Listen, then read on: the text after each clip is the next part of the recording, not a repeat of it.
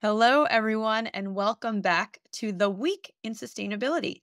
I am Alyssa Raid, the Chief Sustainability Officer at Sustain.Life. I am joined here today by my colleague, Ben Gruitt, a Senior Manager on our Sustainability Solutions team. Hey, Ben. Hey, Alyssa, how are you? I am good. How are you?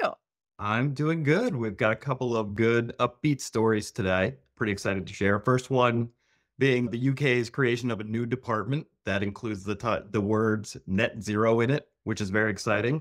And then there's some early results on the Inflation Reduction Act that's pretty exciting to see where this is going. So I guess I'll go ahead and kick it off with the first story. Yeah, let's Um, hear it. all right. So the UK just recently announced that they are essentially disbanding one very large department, the Department for Business, Energy, and Industrial Strategy, and dividing it into four departments. So back in 2016, then Prime Minister Theresa May actually disbanded the Department for Energy and Climate Change. It basically like grouped together business, industry, energy, and science into one big department. Now, 7 years later, the UK has decided they're going to go back to previous form and they're creating a new Department for Energy Security and Net Zero. So in practice, what does this mean? We don't fully know yet because it's a lot of it's going to depend on how the various departments are structured and who is like elected or appointed Secretary of State there. On the plus side, there will be a department fully dedicated to energy and net zero. So they'll get a voice in every cabinet meeting and be able to make arguments and policy papers without worrying about other issues. So that's a plus. On the downside, it's going to be a much smaller department than the previous business, energy, and industrial strategy department was. So they might have less clout than they previously had, maybe not quite as high a profile Secretary of State.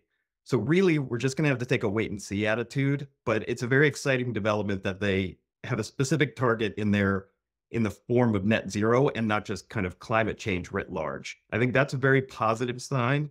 The rest, I think, is going to be very like wait and see. Let's see how this department's structured, who they appoint, and we'll take it from there.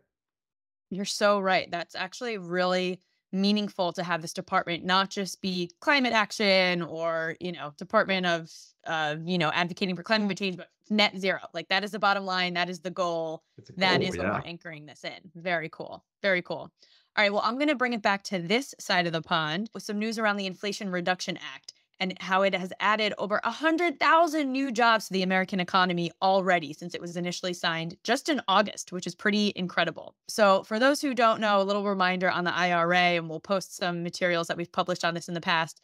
This is the most powerful this is the most powerful climate bill in US history. This is a 370 billion funding package for clean energy manufacturing and environmental justice initiatives, all to propel US emissions reductions. And it's estimated that it's going to achieve 40% reduction by 2030. So pretty incredible. And so where are all of these 100,000 jobs coming from? The bill provided a lot of incentives for funding of domestic clean energy projects. And to date, again, this was only signed in August, there's been 90 projects already launched across the US, totaling $90 billion in funding. So what is this? This is a lot of new wind and solar and EV manufacturing, which means in the US, new positions for electricians and mechanics and construction workers and technicians. And this is what domestic manufacturing looks like in the clean energy era, which is just incredible. Most of these jobs are most densely located in a couple of states. They're in Arizona, Georgia, Michigan, Ohio, South Carolina, Tennessee, and Texas.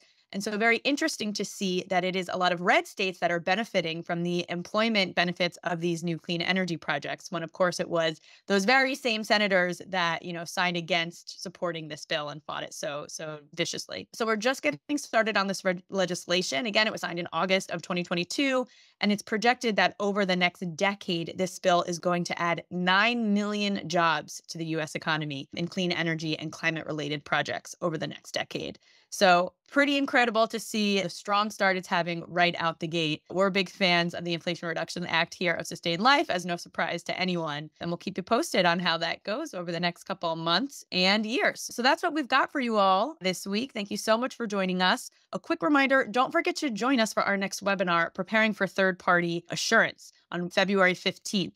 This is where our team is going to talk you through a new feature that we're launching here at Sustain.Life, all around the emissions factors and formulas to help companies seeking emissions verification, both for voluntary reporting and assurance for financial grade disclosure. So we'll link the event in the video description. Thank you so much for joining us, and we will see you next week for more news and sustainability. Thanks, everyone.